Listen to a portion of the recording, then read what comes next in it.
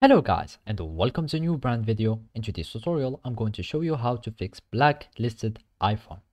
So here is an article that is treating this problem. So basically there are only some few methods to have your iPhone that will fix the blacklist.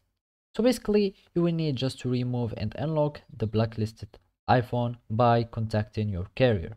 So either it was an at&t or Verizon, Sprint or any other carrier, just try to contact them to solve this problem.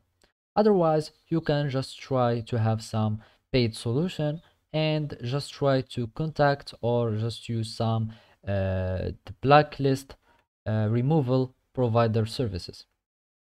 So basically you need just to search for any of these kind of services, and as you can see here there are some of them, and basically you need just to go and contact them or just go have their services, but you will need just to pay an amount of money, and by that you will be able to unlock and you will have your phone that won't be blacklisted again. Otherwise you can just try some other softwares, third-party softwares that can have your problem fixed.